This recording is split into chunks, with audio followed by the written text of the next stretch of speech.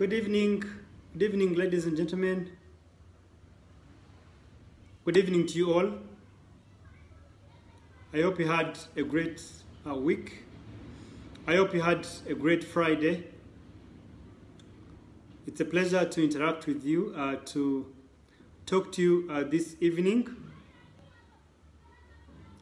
My name is Jonan Kandwanaho, and I'm the Managing Director at Janaki Holdings Limited. And at Janaki Holdings Limited, we do money lending. We give loans at affordable rates in a very short time. And we look forward to working with you and serving you. It's a pleasure to have you this Friday for our business talk. We usually have it from 5:30 to 6 for 30 minutes every Friday of the week. And interact with you, share with you what the Lord has put on my heart and some of the topics suggested by you colleagues.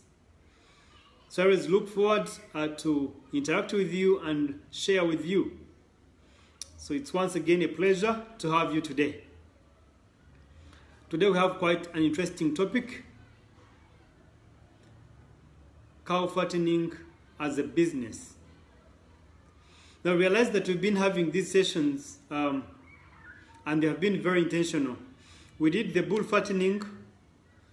I know a bull is a cow, yes, but it's different.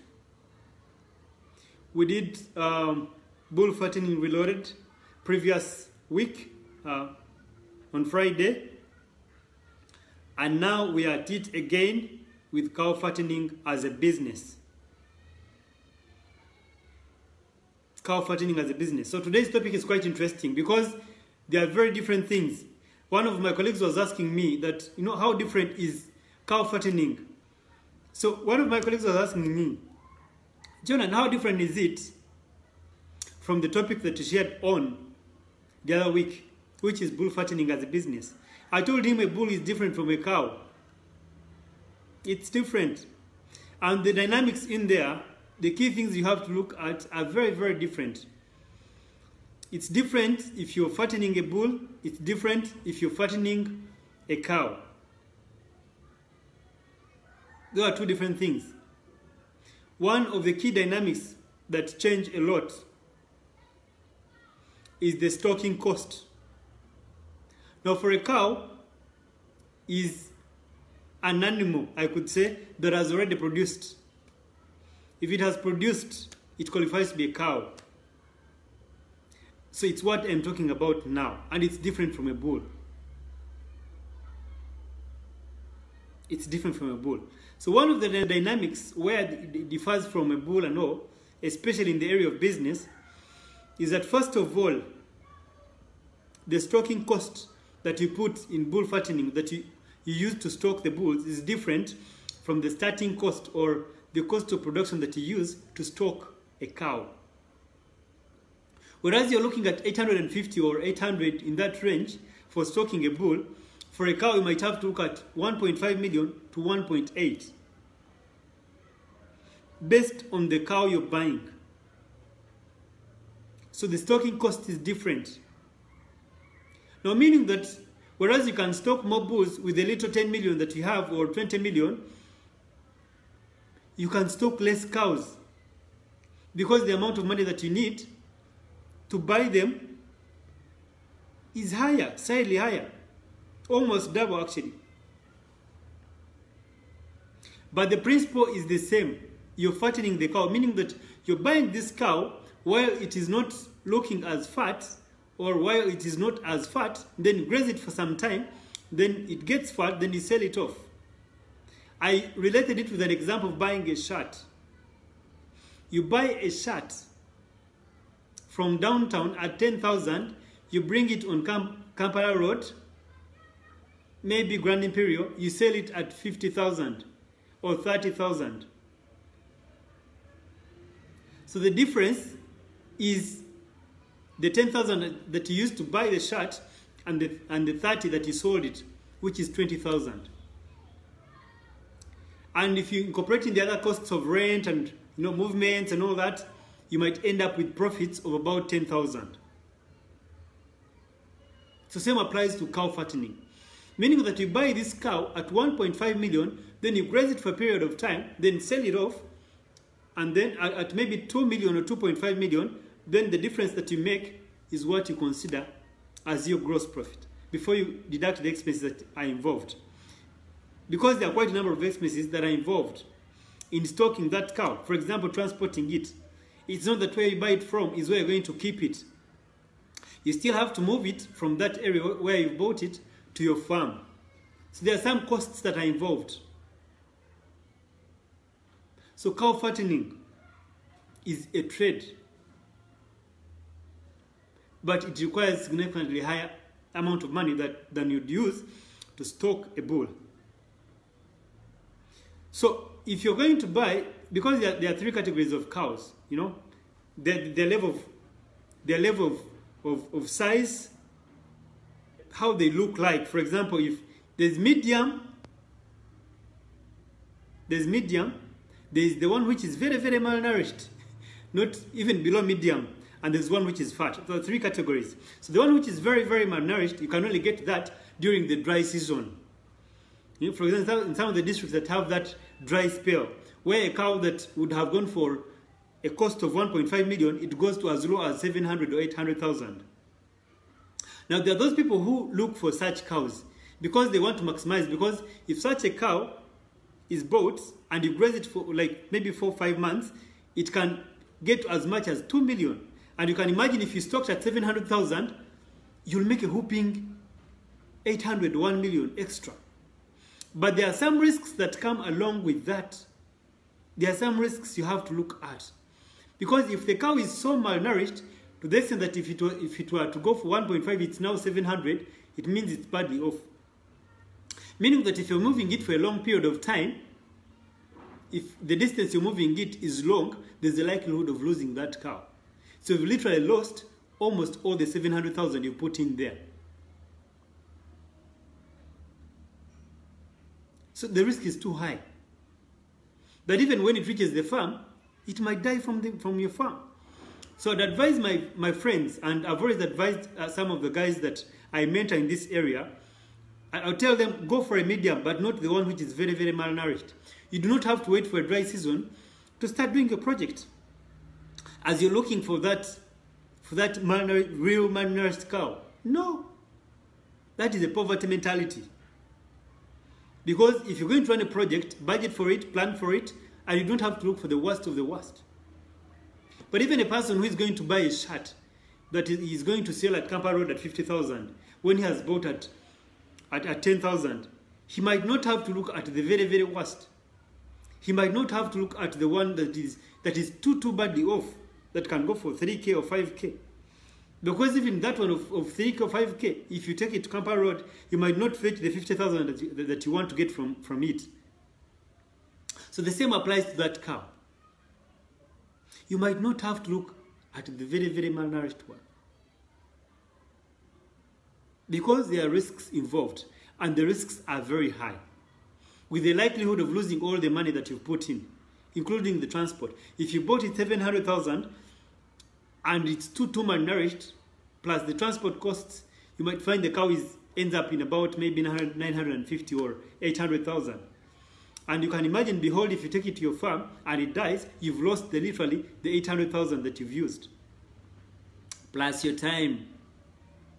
You know, sometimes you don't compute the time, but time is also of essence, because you'd have invested your time to do something else productive.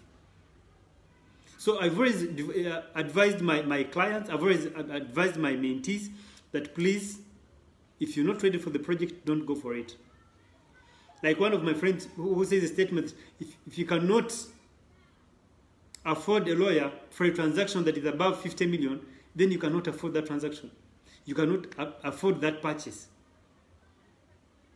Because if you're still cutting corners because you want to save 200,000, 100,000 of the lawyer, or you want to save the 500,000 for a lawyer, then you cannot afford that transaction yet. You cannot afford that buy yet. If you're buying land worth 100 million and you do not involve a lawyer, and you want to do papers yourself and you do not know the consequences, you cannot afford that transaction yet. Soka we're setting, first set yourself. So same applies to this business. If you're going to wait for the dry season to start stocking the cow of 700,000 as a malnourished cow, the risks are too high. You have not afforded that project yet, my brother, my sister. So you either look for a partner or look for some bit of equity or step up your thing or sit on it, save a little bit, then you can get to that level and then you start doing business. So the second category is the medium, and that's where I emphasize most of my clients, my mentees that I walk this journey with. Look at a medium. A medium cow goes for about 1.5 to 1.8 million as a stocking cost. 1.5 to 1.8 million as a stocking cost. Now, this amount is higher than the bull because for it, the period, whereas you're looking at 5 months for a bull to fatten, this one you're looking at 3 months, which is a shorter period of time. So meaning that you can trade and the frequency is very high. So you can sell as you stock and sell as you stock. So if you're looking at a medium cow, you have to look at that budget. The same principle that I shared on the bull fattening, same applies here. There are leakages in the stocking. You either have to get a person you trust very, very well that you'll bank on to stock for you or to buy for you or source for you, or you involve yourself. And buying in plenty or buying in bulk, if you want 20 cows you buy from one farm, is advantageous because you'll have minimized your stocking costs, especially if you're personally involved and you have a very tight schedule and you don't have a plenty of time at your hand to do the things yourself. So buying one might not be an option, especially if your schedule does not allow you to move back and forth and the costs involved. Because you can imagine if you have to drive maybe to Zimbabwe or to Chiruhura to stock one cow and then come back and then restock, and what is that? Because you're burning fuel, you're burning time, you're getting tired, you're risking your life on the road. It's too much. You even rather risk to get a person who can be trusted, then he helps you with the stocking, or you identify one person that you can buy from at one go and then you stock and then you settle your thing. You start running your project. So I advise medium cows. They take shorter time, but the capital that you have to invest in is slightly high. It's slightly high. The return on investment is quite amazing as well. It's actually higher than the bulls. Because if you invest and stock a cow to 1.5 million and graze it for 3 months, most likely you could sell it to as much as 2 million or 2.5 million. So if you compute in the expenses involved, because people have the assumption that if I buy a cow at 1.5, then sell it at 2 million, I'll have straight made 500,000. Not knowing that this person used airtime to call the person to stock for him. Not knowing that this person has a person who is grazing these cows. Not knowing this person has to drench. Not knowing that this person has to do the injections, deworm, the drenching, deworming, yes, and the injections. Not knowing that this person was moved this cow from point A to point B. Not knowing that this person still, there are lots of costs that are involved. And this is where I help my clients. This is where I help my mentees. Because I've done a tested Excel that has the costs that you have to look at before you even start the project, so that you do not burn your hands. Because some of these lessons are very, very expensive. Now you can imagine if you wanted to save and you bought those malnourished cows at 700,000 and you perhaps got a loan of maybe 7 million and 10 cows are gone, or 3 of the 10 cows are gone. You're out of business right away and you still have to service this loan. But had you made a portion of money, or had you made a little cost that you have to make to get a person who is experienced in this area and he supported you, you'd have survived. So sometimes we think we are saving and yet we are not saving in any way.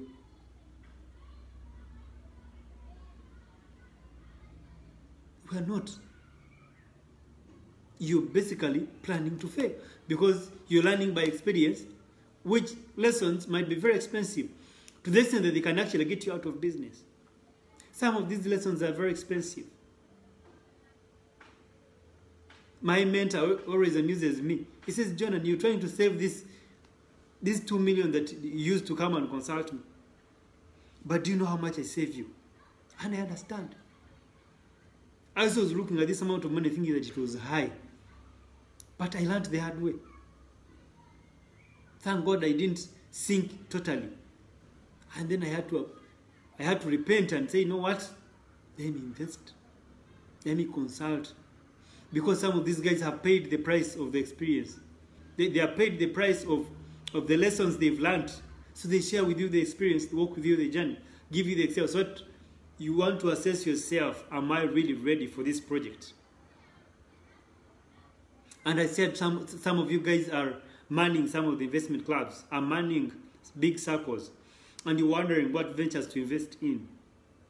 So you need to have tested, you need to have had this Excel, you need to have had these numbers very clearly, and then you can actually launch in. Then you can actually commit your members' money in such a project. Because you didn't want to risk people's money on a venture that you've not tested. You could even first walk the journey with me, and then after, you can think of investing. Move to the farm, look at how things are done, look at the time of stocking, you look at the stocking levels, and then the selling and all that. So by the time you enter the project, you're fully calculated, you know your numbers, and by God's grace, you can walk it through, and you can move it through successfully. So there are lots of considerations you have to consider, or you have to take on. There are lots of considerations.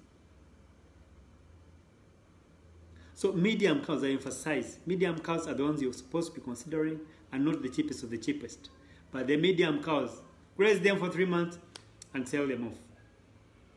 Whereas we're talking about doing the pens for the bulls to fatten, the option for having these medium cows in a pen might be tricky. I've personally not done it, so I cannot recommend on something I've not done. But I would still, why not? You can try it out and learn by experience, but I've not tried it out. Because first of all, the cows need a bit of space. Secondly,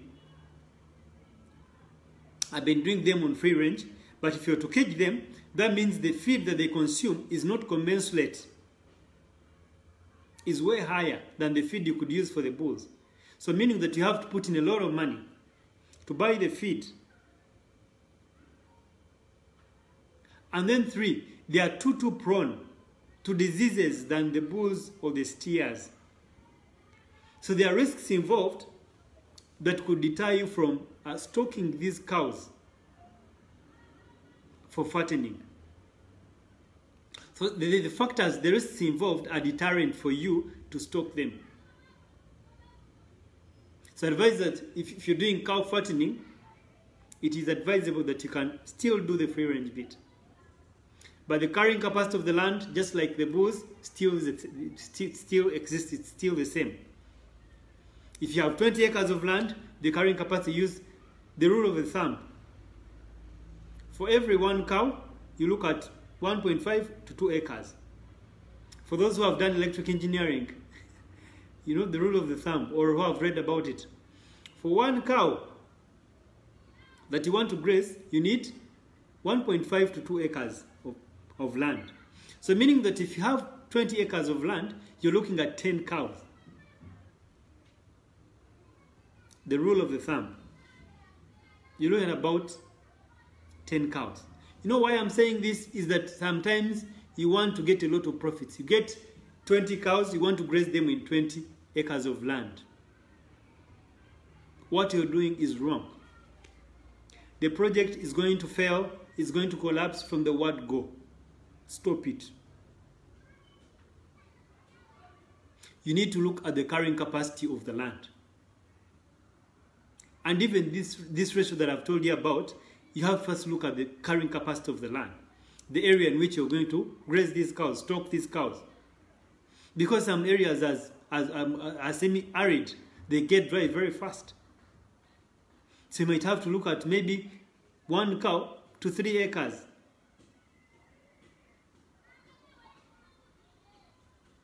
See, but if you're hiring land, in case you don't have the land, you need to look for the best of the lands, so that you can have good returns from your project, so that you can get something from your project, not just something, but good returns. And I emphasize, because I'm in that category, where you're mandated or you're given responsibility to invest on behalf of a circle, to invest on behalf of your investment club with a lot of trust. And man, you didn't want to let down your colleagues. You didn't want to let down yourself, because you're also part of the members. Meaning that if you lose the money, you're also losing in a way. So that's why you have to do your games very, very properly. You have to do your computations and your numbers very, very well before you actually do the stocking, before you enter the project. Especially if the resources do not belong to you. Especially if you're using borrowed funds. Especially if you're using a loan. Not that if it's your personal money, you have to be negligent, but maybe that you can think and come back. Because also the lesson I learned the hard way, yes, but it was my personal money. So I could afford to lose a chunk and still come back by God's grace. But you might find that you got a loan to start this very, very first project in your life. And behold, you crash. You might never come back. That's why I emphasize to double check.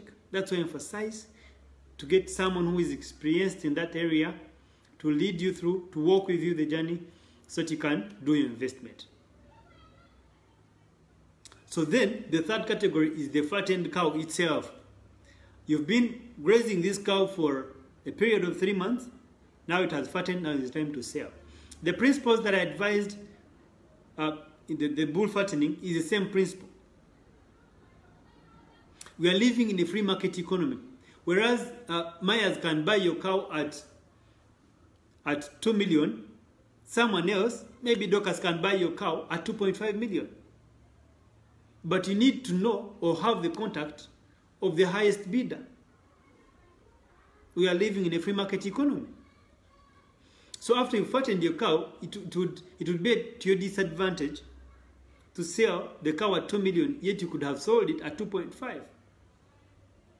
So what does that one call for? Having the contacts. This is when your social capital comes into play. This is when your colleagues who have done the business come into play. This is when the big time advices from your mentor or from your advisor come in handy.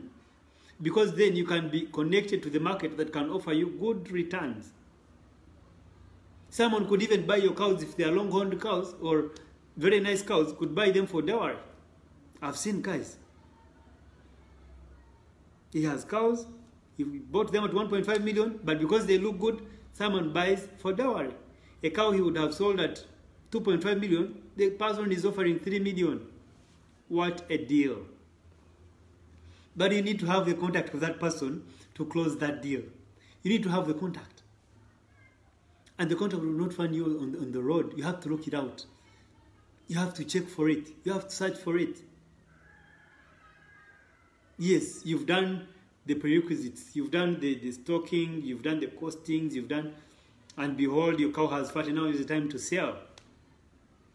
Selling comes, you have to maximize the point as well. Even in the selling, there is a leakage.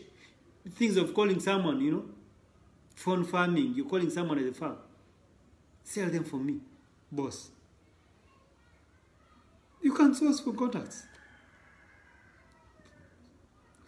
You can source for contacts.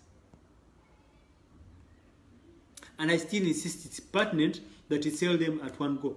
Because not all the cows are the same size. Not all the cows look good, look all the same. They might not all of them look good. So meaning, You also would like to do an average, just like I told you in the bull fattening bit. The one that doesn't look as fat might have to be compensated for the one that looks very, very good. And you sell them average at one go. And you have your returns. So it's advisable that you sell them in bulk as you stocked, because it also helps you with your computations of your calculations. You need to get the stock off so that you can restock. Get the stock off so you can restock. By the moment you start carrying over and over, the project gets diluted. And you might not realize the returns you'd have realized if you're doing the stocking and then selling off at one go. One last bit that I'd like to share with us is that the cows have a tendency, because when they are pregnant, they do not show that they are pregnant. Whereas it is 5 months pregnant, you might not know. You might not know. So you graze it for 3 months, behold, the thing produces when it's still on the farm, and that's a loss. There's a time I was discussing with one of my mentees, and he said, but that's, Jonan, it was one cow, but there are now two. Isn't that profitable? I said, no. Why? Because what you're looking at is not the numbers. Every cow that produces is almost a loss to you. Not even almost, it's a loss. Because you did not stock this cow to produce. It means that if it produces, if it were going for 2.5 million, it is going to cut back to 1.5. Back to even less, maybe 1.3. Because it's no longer medium. And now you have to graze the young one. It has to step up the figure to that. Now time is moving. So the challenge that the risks that are involved with the cow fattening is that they might produce when you do not know. So you need to be very, very critical of the cows you're stocking so they do not produce from the farm when you've just stocked them. So you need to time them in a way that by the time they have to think about producing, they're already out of your crowd. They're already out of your farm. You could even sell to someone who is interested in multiplying the numbers. Because we are talking business, it's not about numbers. It's about return on investment. So you're not grazing these cows for numbers, return on investment. So whereas you had a mind of thinking that if it produces, that's to your advantage. No, it's not to your advantage. Because the cow you're planning to sell at 2.5 after fattening it, after grazing it to fatten, now has chopped to 1.5 million or 1.3 million, and yet it's stocked with 1.5. Now you can imagine how long will the young one take to compensate that figure. Because you can imagine if you're going to sell at 2.5 million, now the thing has cut back to 1.5, the stocking cost. And that is a bare minimum I'm paying, that's the bare minimum because it can go to 1.3. So the difference of about 800,000. This difference, you'd even have used it to stock a particular bull or top on it and buy another cow. So you can imagine the time it will take for this young one to grow to that level to compensate that figure. Now, that aside, the milk you're going to get from this cow might not be as good because you did not stock a direct cow, because your intention was not to have the milk. Your intention was to fatten, not to have the milk. So meaning that you have to wait more 3 months or 4 months or 5 or 8 or even 1 year for it to get fat again. You're going to feed it more. It's going to occupy space of another cow you'd have stocked. Lots of things come into play. So there are several details that I share with my mentees that I cannot share here because of the time. So you need to be strict with your project. Where the cow is going to produce, where the cow is fat like how, it looks beautiful like how, be strict with your project, let it move as planned. But in this aspect, you need an accountability partner. And I'm here to help you. Only if you can meet my fees, because I cost my knowledge, I cost my work, I cost my practicals. So if you can afford, well and good, we can get moving. because you need an accountability partner not to get tempted to keep the cows on the farm, and yet you're meant to be phasing them out. I appreciate your time for showing up for today's talk. I hope you've picked one or two things. I've always emphasized, if you pick one or two things and implement them, I'll have joy in my heart. That will make me glad, because you'll have valued my data, you'd have valued my time, you'll even have valued your time as well. But if you just pick this information and just keep it for the sake of keeping, it will be unfortunate. It will hurt me, just like it will hurt you. So I thank you for your time. Thank you for showing up. Have a great evening. Have a great Friday. Enjoy the rest of the weekend. Thank you so much. COVID should not stop us from progressing, from doing business. Stand firm and continue to stand firm. Trust in the Lord and get moving. Don't wait. Now the excuse is COVID time, COVID time, COVID time. Now is not the excuse. That's no excuse. Proceed to do business. Proceed to stock your cows. Proceed to do what you're meant to do, irrespective of COVID time. There is always a way. Others are getting rich in this COVID time. Thank you so much. Have a great evening. God richly bless you. Thank you.